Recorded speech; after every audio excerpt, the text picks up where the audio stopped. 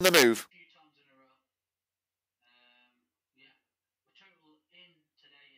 Bellevue racing.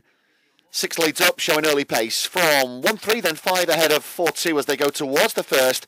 1 roughing up the paintwork, then moves off a little bit. That's caused a bit of a concertina effect. 3 just about on terms, then 5-6 followed by 4-2 as they head out the second. 1 and 3, again, just about level. 1 retains the advantage on the inside from 3 second.